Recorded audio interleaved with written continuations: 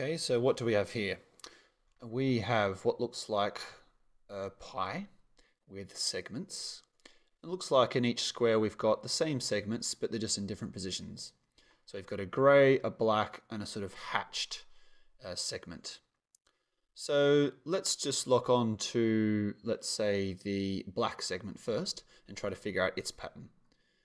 So if you kind of glance, you can see that it looks like it's alternating between two positions. It goes in the sort of top right to the bottom left, back to the top right, back to the bottom left. So that seems pretty clear. So we expect in the fifth square in this sequence that it will be back in this top right position. So let's go through our answer options and see which we can eliminate based on that. So in A, it's in the correct position. B, it isn't. So we can eliminate B. C and D, it's in the correct position. So it looks like B's gone and A, C, and D are still options. Okay, what about now, let's say the hatched segment? Let's look at it.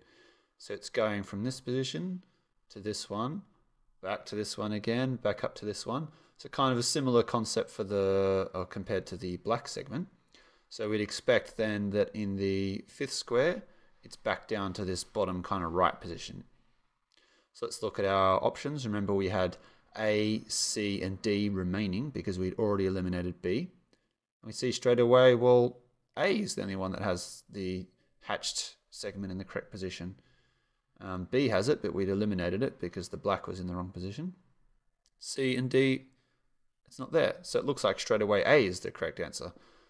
So that's pretty lucky. We got to the answer pretty quickly, and that's partly just luck because we chose to lock on to one of the shapes that was going to give us a definitive answer.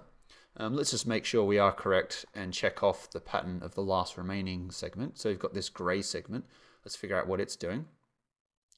So it's gone from here around to here. So that's 1, 2, 3, 4 positions. And then it's gone from here to here. That's 1, 2, 3 positions.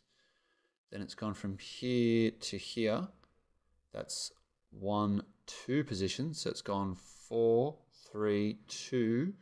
So it looks like it's going anti-clockwise by a decreasing number of positions in each step. So it's gone 4, 3, 2.